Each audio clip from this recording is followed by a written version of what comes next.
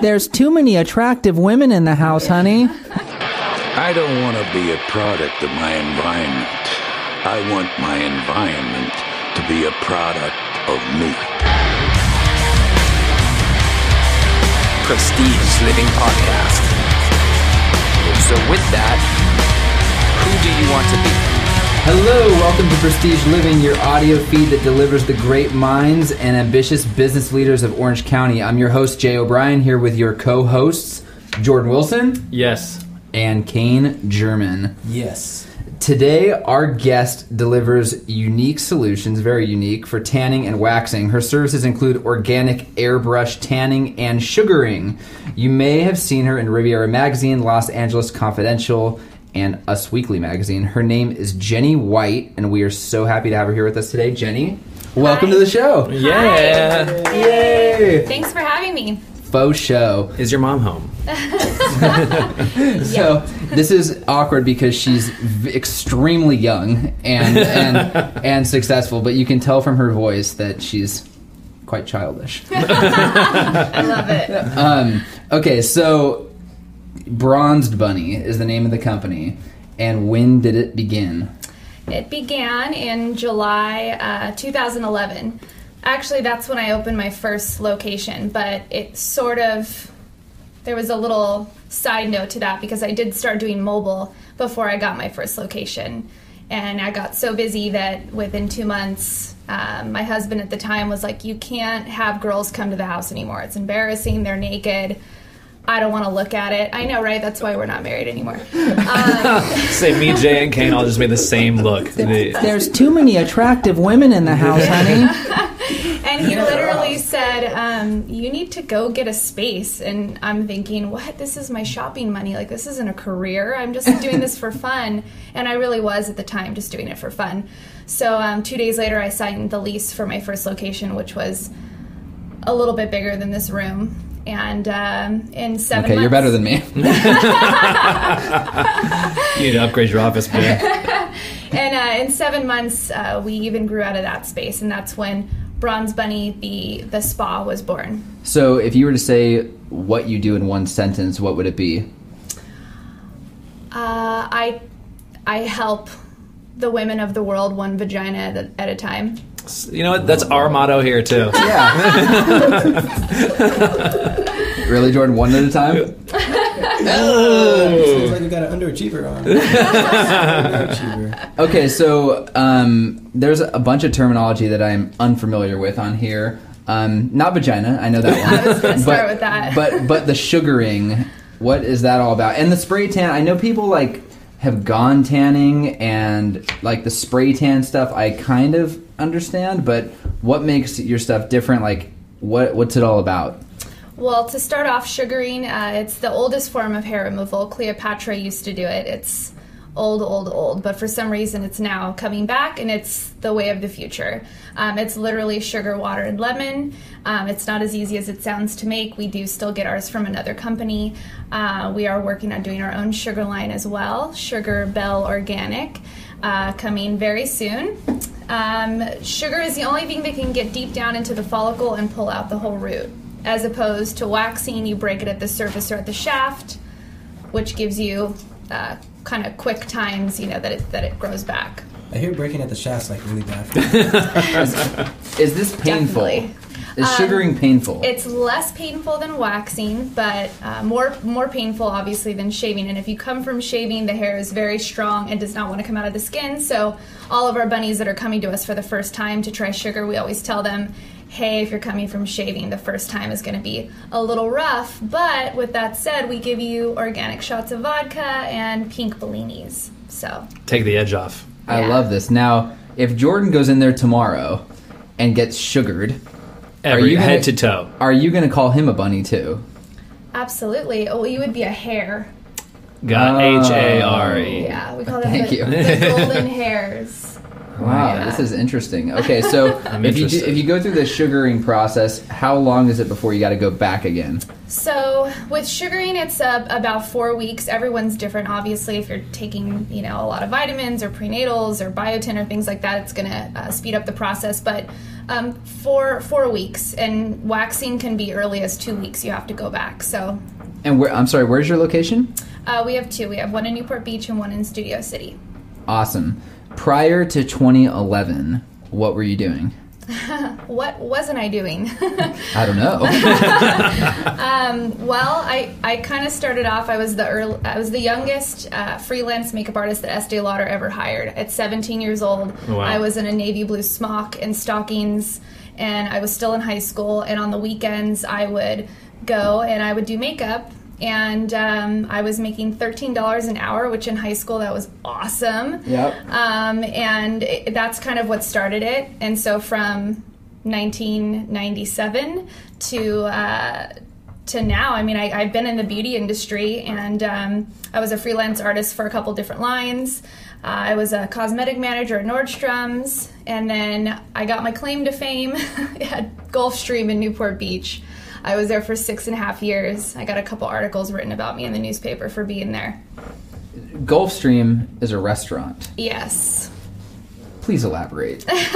So, kind of to make ends meet, I was always I always call myself a hustler, and I made a lot of connections working at Gulfstream, and I went right from working at Nordstrom's to working cocktail because I made more money, basically. Right. But I always had the love of, the cosmetic industry and makeup and all things girly.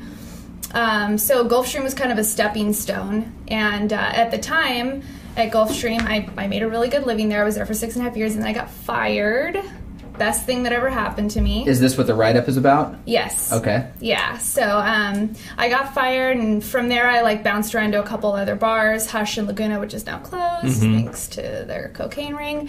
And Jenny, what did you do to get fired? Make up a really good story if it's not good. Actually, I wish I had a good story. They were cleaning house, and I was never the robot that they wanted me to be, and I always had an opinion about everything and the way things that, the way it should be ran, and we always had new managers, and I kind of ran the show there, and when they told me I couldn't run the show anymore, then I fought back, and they didn't like that. Hillstone's like Hillstone, that. There's a guy. There's one of the agents in our office was at Houston's for almost 10 years. Yeah. And he said the same. He's saying the same thing that you're saying. Like the worst company ever to work for. Ouch! Burn. Okay, so you were in the W-2 realm where you were making a living and you were doing the freelance stuff on the side. Mm-hmm. Then come 2011, you're like, what? You just pulled the plug on Gulfstream and all that stuff all together? You just went all out on your own? So actually, 2010, I started. Anything you wanted, I had in the trunk of my car. So if you wanted a massage, I was a massage therapist. If you wanted eyelash extensions, I did eyelash extensions. I literally had all of these businesses out of the trunk of my car just to try to make it work. Uh-huh. And I thought about doing tanning because I loved it, and I always hated something about everywhere I went, whether it was the girl that was doing it or the solution or the dark, dirty room that you stood in. I always hated something about tanning, and I said, you know what, I want to make this experience amazing. I want to set out to create the perfect experience, and entered Bronze Bunny. So explain the experience. I've never tanned a day in my life except super, super organically by the sun. And when you go out and you do this, what does it look like when someone comes in to your office and they get the services performed and all this stuff? Like, what makes the experience so different? Yeah, walk us through it. Yeah, what's so great about it? Well, you enter in, and we immediately offer you a cocktail. We love that. Check. Awesome. Yeah. You're Even if it's 10 in the morning? Oh, yeah. Mimosa or Bellini, she said. Oh, yeah. Bellini. Okay. And the best is when people look at you like, are you an alcoholic? And yeah, we actually are. And With gusto. So you're greeted with a cocktail, a really good one, with crystal, champagne glasses. And you're also greeted by an amazing staff. We are known to hire the hottest girls around. That's kind of my thing. So like you on Facebook and then find Yeah, everyone. Yeah. Friend request the whole Cut step. it. Yeah. Perfect. Okay. Yeah. Not only do you have to be beautiful, but you have to be smart. That's why some people get fired. So you're greeted by a beautiful yet smart bunny, and you're taken into a tanning room or a sugar room. And our rooms aren't your typical tanning salon or waxing rooms. We really went all out at creating this amazing space, and it's one of those things you really just have to experience it for yourself. Okay. Well, I will then. I like cocktails and beautiful women. That sounds good to me. So, when you guys opened your doors, did you start with Newport or Studio City? We started with Newport. I was in that small space in Costa Mesa for only 7 months, and then we opened the bigger location in Newport in January that next year, after July 2011. Okay. Now, a lot of people like of our age and our generation that are starting businesses for the first time, a lot of them go into spaces that don't require a ton of capital. That they're like a computer repair person or a realtor, right? Like it's a realtor. You don't have that much capital that is required in the beginning, right? And a lot of service-based things, teaching music lessons and whatnot. But this is a brick and mortar business that requires a lease and like monthly financial obligations that you cannot get out of, whether the business does well or not. So how do you handle something like that? Great question. I signed that lease. The first lease I signed was $500 a month. It was like no big deal. The second lease I signed was also pretty inexpensive, but at the time, not ever having really my own big thing. I mean, the small space I had in Costa Mesa was so small and it was totally doable. This was like a really big step and a really big risk for me. And I literally had no money. I got no help. I support my mom. I really am the only person. So love it. Let's get into that. Oh, well, I had a question. You said you did mobile before. Was that your business, or it was? So yeah. So I'm assuming you sold the mobile business, or did you? I didn't sell it. I just transitioned. Yeah. So you brought a book of clients with you when you started. Okay. And that's why we were able to grow out of the Costa Mesa space so quickly. Was I know so many people in Orange County, and it was kind of an instant success, luckily. But moving into the Newport Beach location and us having a whole new menu of services, when I was in Costa Mesa, we just offered tanning. We were just a little room, and in the new space we did sugaring and facials and all this other stuff. And I literally had like $1,000 in my bank account. Literally, and I not only built that space out with hugs. I gave a lot of hugs. I asked a lot of favors. Yeah, I asked a lot of favors. I think I'm still paying those favors back. That kind of sounded bad. So yeah, you really can do anything you want if you put your mind to it. I had no idea how I was going to build that space out. And actually, the space wasn't even on the market. It should have been condemned. There was like a hole in the ceiling. It was 150 years old. It's an old building. It's old. It used to be a brothel, supposedly, and it's haunted. So far, our second guest who took over a brothel. Yeah. Really? Yes. Awesome. Where did you, you said you have no idea how to build up the business. Did you draw from other salons, or how did you get the inspiration? I read on the website you said it's very chic, very old Hollywood, stuff like that. Where did you go for inspiration? I feel like in another life I was an interior designer. It's always been something I've really been interested in, and I don't know what it was, but I went in that space that was, it was a shithole. The only other person that could vouch for that is Whitney, who's my director of operations / best friend. I took her there, and you can kind of tell she's looking at me like, please don't get this space. Like, what the fuck are you thinking? And I signed the lease, and I was like, let's do this. And it had 2 walls, and that was it. It was a big open space with disgusting carpet. And it came to life. And like I said, you really do have to open that door when you walk in, and you just get this feeling. It's like got all these nooks and crannies, and it's really, really cool inside. So for all the tenant improvements and stuff, is that stuff that you were personally doing, or you had friends that would help out, or what? I did a lot of it. My mom did a lot of it. And then, like I said, I had a friend that was a contractor, and I literally was like, I have no money. Please help me. Help me, I'm poor. Please, yeah, help me, I'm poor. I did a lot of that, and it worked, and I did pay everyone back, so that was good.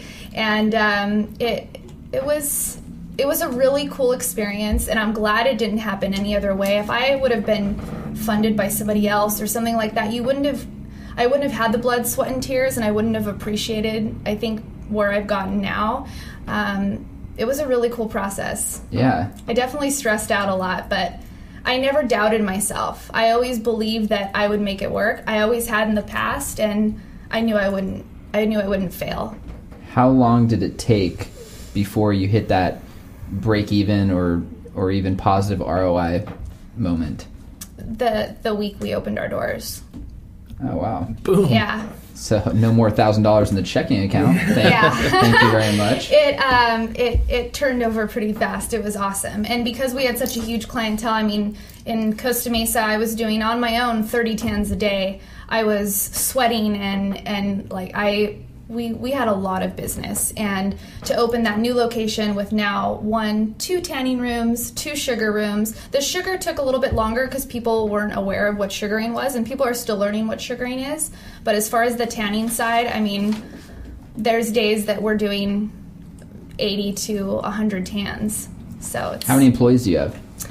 Total now we have 10. Wow. How did you start Yeah. off with at that location? 2. How do you determine pricing with this? But do you is it kind of like an industry standard, or because you provide? It sounds like you provide like an upper level of service, whether it's the salon itself or just the kind of concierge type service, for lack of a better word. Like you can charge a premium for this, or is there kind of like an industry? So we come in right at the middle of where it's at. We could definitely charge more. We should be charging more, and I've actually never raised my prices since the day I opened. And I think that's what keeps us super busy and really steady. I think there's people that are charging $59 to $65 in the industry, and so we come in at $45, and we're always doing deals, and we really work hard at trying to keep those clients. What's your role? You're probably not the one performing the services any longer, I would imagine. No, I just hang out. Drink. And drink. I love that. Yeah. My new husband, calls it The sequel, we'll call him. Yeah, the sequel. He calls it LOLing, Life of Leisure, or Lady of Leisure. No, I work my ass off. I still work my ass off. I'm constantly working. I have people that ask me all the time, oh, did you work today, or are you working today? And I'm working every minute of every day. It's just the way it is. Thank God we have social media and things like free outlets for me to use to build more business, because if I can't sleep at night, I can work at 2:30 in the morning or 3 in the morning. So when you went from performing services like this in the freelance world and then now owning a business like this, do you find it difficult being responsible for the growth of the company more so than actually just performing the service that's being paid for? I'm sorry, ask that question one more time. So like in your role now, you own the company, right? So your primary goal is to grow it, not to just, hey, customer comes in, perform the service, they leave. Instead, it's much more hands-off, where it's like, I have to make this business grow on a much like more granular scale. So what is that a difficult thing to adjust to? It's like different shoes to be in. Yeah, we do a lot of we're referral based only. We really don't do a lot of promoting or marketing. I mean, I do my own free marketing with social media and stuff, but we're getting ready to open a flagship location. We're going to be closing Newport and opening the big Bronze Bunny, which is also going to be in Newport. Hopefully, we're trying to get our location right now.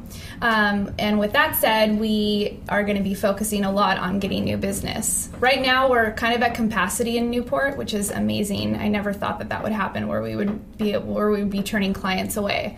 But with the new flagship location, we're going to be doubling in size. Oh, great. Is that the only difference, or are you going to offer different services? Or we're actually going to cut down on our services. We brought things like facials in because we had clients that wanted them, and again, being in the beauty industry for so long, I started this business to specialize in something, and us doing so many different things and wearing so many different hats, we weren't putting everything into those specific services. So now we're just going to be doing tanning and sugaring and body services, like body facials. Yeah, you don't want to go back to like all those businesses out of your trunk again. You know, you don't want to be that. No more businesses. I have no room in my trunk. My trunk is full. Okay. I like looked at my computer pretending to do something just now because I'm like I don't want to respond to that. Husband number I can 3. keep going. I can keep going. That would be so bad. I'm going for that. Okay, so what pisses you off, like more than anything, with maybe the perception of the industry, or like the worst client you've ever had, maybe someone who's entitled, like what's just grinds you to your core? Let's start with perception. We hire these girls, right? And they come in because they follow us on Instagram or whatever it is, and they have this idea already of what Bronze Bunny is and what we do there. Because they're looking at selfies that we take or Snapchats or whatever, and they come in and they realize that we work our asses off. When you're there and you clock in, you're working. There's like, yeah, there's some downtime to hang out and have a good time. We definitely have fun there, but these girls come in and think that they can just sit at the desk and they're going to be, you know, spray tanning housewives and models, and yeah, that's a lot of it, but some of these bitches don't want to work, and it's super annoying, and it pisses me off because it took a lot of hard work to get to this point, and to see girls come in and just think that they can, like, you know, sip a glass of champagne and wait for clients to come in it's mind-blowing, but it happens. So the employees are allowed to drink. Yeah. So just Not all day. leave an application. I was going to say I think we need 3 applications here, please. I'm a pretty lenient boss. I'm super lenient. As long as you're doing your job, and, you know, part of the reason why people come to us is for the whole experience, and that includes the girls. And the girls are relatable, and, you know, the clients come in and they feel like they're hanging out with their girlfriends. And that's what I want. But I also want them to work hard, because if they don't work hard, then my business fails. Yeah, that makes sense, because, I mean, I just recently went to a restaurant where it was a nice restaurant. I could really tell the server just hated his life. And you want to go somewhere where people that are working there are having a good time too, and you can tell that they care about what they're doing. It translates to a better experience all the way around, I think. Yeah, for sure. The worst is when you walk into a place and they greet you and they say, "Hey, how you doing?" I'm like, "Oh, I'm great. How are you doing?" Like, "Good. You know, it's Friday." Or, "Good, you know, I've only got 3 hours left." I'm like, another day, another that's dollar. Not what you tell a customer. Like, you don't say that to me, right? Yeah. So how did you get so? It looks like you guys blew up very quickly. How did you go from doing it from out of your car to getting a location, and like months later you went to another one? Like, did you spend a lot of money in marketing there, or is it just still the free marketing? So free marketing and really word of mouth. I mean, because I knew so many people in Orange County, when I was doing mobile, I got so busy, which is why mobile had to end. I got so busy driving to people's houses that I started having them come to my home. Enter the angry husband. I remember that story. I'm going to remember that story forever. Yeah. And then I because I couldn't do them in my home anymore, I'm like, okay, I'll open a space, and it was busy instantly. So yeah, we also use something called Yelp. I'm sure you're familiar with that. Was it Yelp, you said? Yeah. Yeah. Write that down. Can you spell that for me? Yelp is it's a good thing and a bad thing. It's a good thing when you have real Yelp reviews. It's a bad thing when you have fake ones. Oh, yeah. And unfortunately, we have a lot of haters in Orange County, and we have a lot of haters in LA, other tanning businesses that have written bad reviews. Like, so obvious that it's them and it's not actual clients. So if you look at our Yelp reviews, we have amazing. We're almost at 200 Yelp reviews in Orange County. Alone, I think we have 125 in LA. You know, there's a few 1 stars on there, and those people know who they are. Yeah. You know, that Yelp, you're right. It can be a good thing. It can be a bad thing. I've read Yelp reviews for like restaurants and stuff like that where it says, you know, the wait for a table was an hour long. We didn't even eat here. 1-star review. I'm like, how can you give a review when you didn't even... Okay, so what you're saying right now, that's how other consumers will read it. Yeah. So it actually, I think it's all good. I mean, I've gotten reviews. The only negative reviews on my Yelp are from people who I've never met. And I don't know what really goes behind that, like why someone wants to spend the time or energy to do that. But regardless, you're doing something that's pissing them off. Mm-hmm. Sorry, we're popular and we're busy. People don't want to see you be successful. They want to see you fail. Unfortunately, even people that are very close to you, that's why you're discouraged from taking risks. Like, oh, don't do that. Don't open this shop. Don't sign this. Don't whatever, because it's like, I'm scared that it might work out for you. And with Yelp, it's like, it's clear as day what's authentic and what's not. Totally. And so if 200 people have taken the time to write about you, whether it's good or bad, clearly you're doing something right. Yeah. I can't believe it's that competitive where other salons and stuff are trying to sabotage you. And it's these small salons, which is so funny. At the end of the day, there's enough business for everyone. We know what we offer, and we offer something really special. If someone wants to go try to replicate that or whatever it may be, I mean, more power to you, but my biggest thing is karma is a bitch. And if you want to fuck with us and write bad Yelp reviews, good luck. Like, I don't know what to tell you. People always say, oh, well, do you want us to go on and write a bad review about them? Absolutely not. Right. They'll get their own when it's their time. I'm not about fighting back like that. What's the most difficult adjustment that you've had to overcome now with your success? Like, now that you've picked up this steam and you've seen this presence, and like, you're overwhelmed in Newport Beach with like the level of clientele. What's one of the things that's really hard to adjust to because you've seen this growth?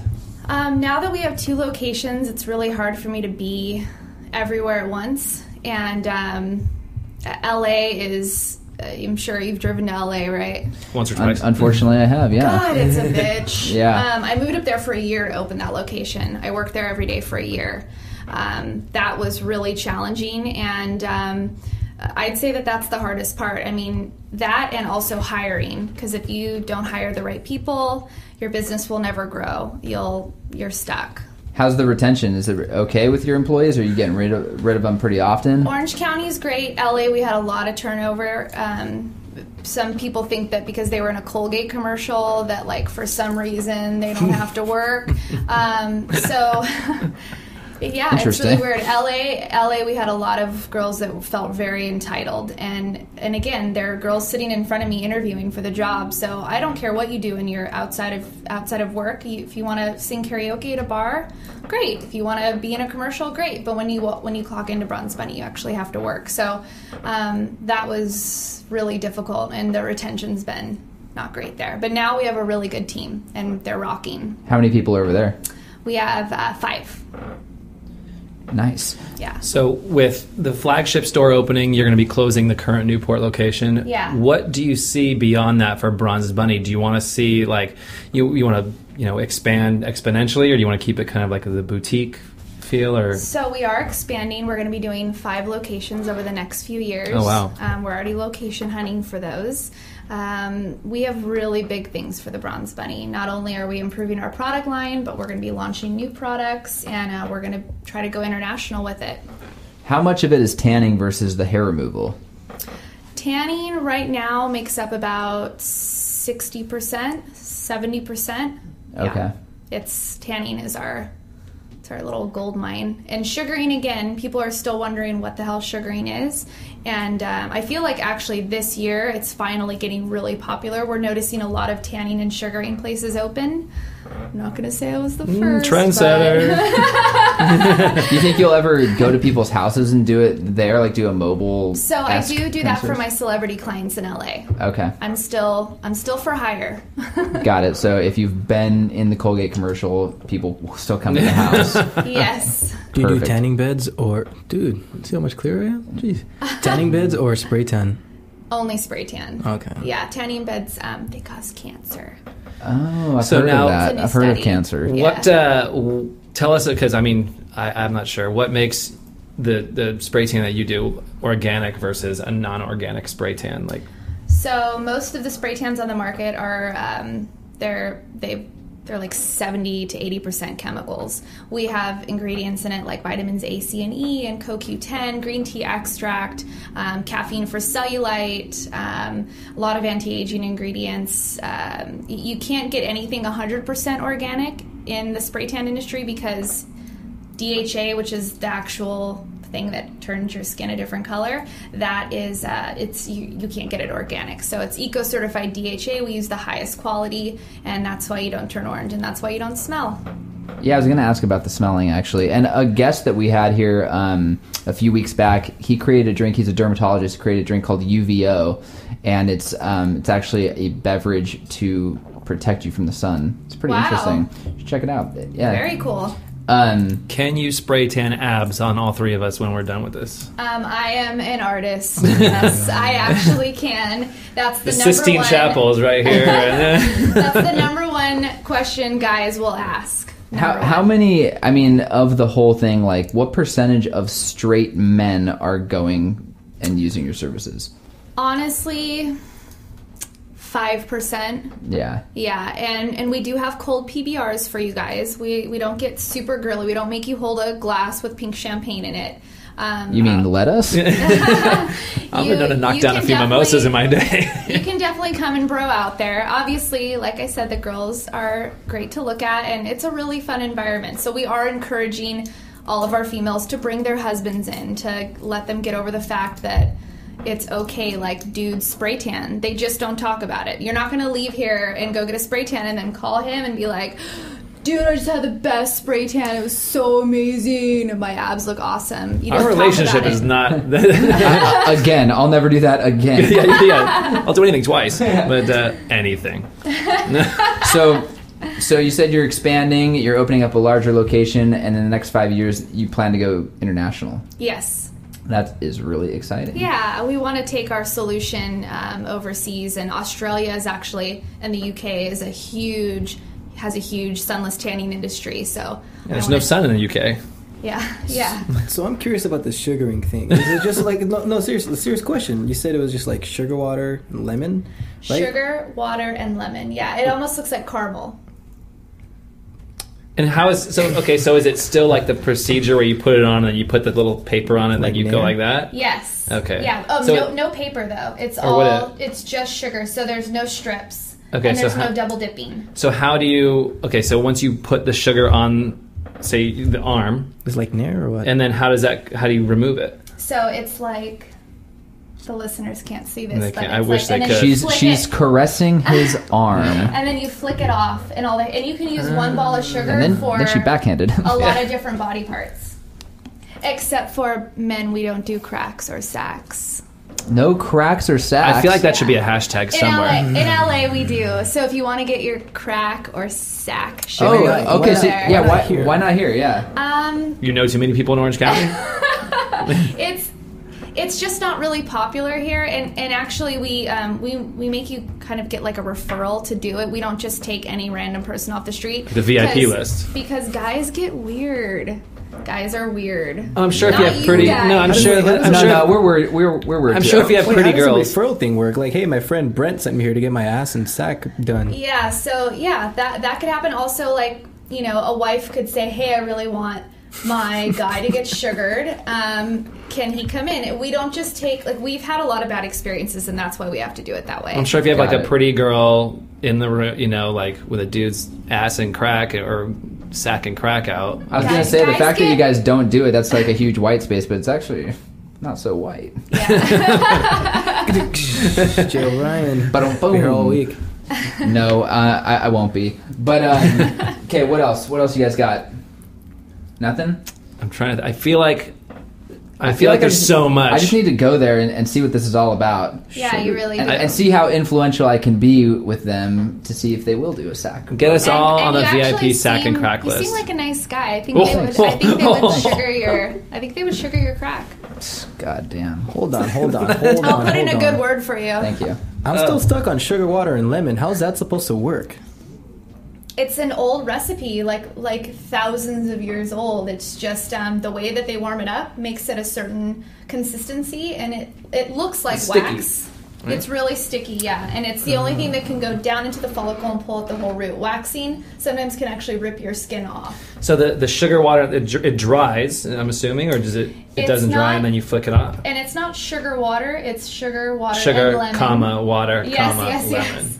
Oxford And it just stays the same consistency the whole time, and you just put it on, and it's real quick. And Flick it off with what? you don't flicking, I guess, is a bad word. It's like It's like this A motion. gentle It's like a backhand, but, It's like a but backhand. brushing. Yeah, it's a Yeah. backhand. A brushing motion. Is there a tool involved, or is No. it's your hand? It's a glove, hand. She's and like, the how many sugar. more times do you want me to tell you there's no tool? Okay. We need a video. Maybe we need a video. Demonstration. Yeah.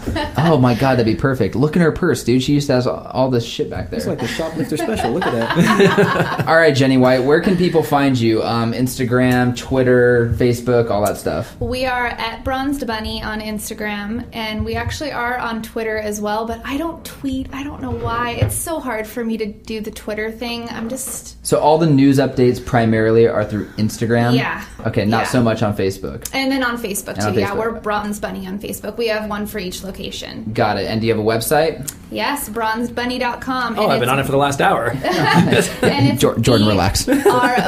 RONZED. People always hear just bronze. Right, yeah, I was going to say that. It is bronzedbunny.com. Bunny.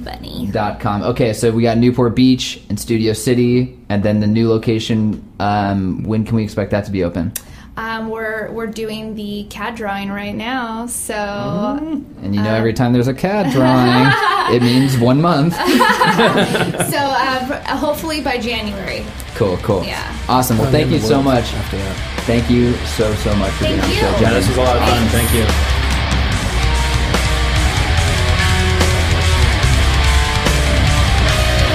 If you would like to be on the Prestige Living podcast or know someone that would be a great guest, go to www.prestigelivingpodcast.com. We'd love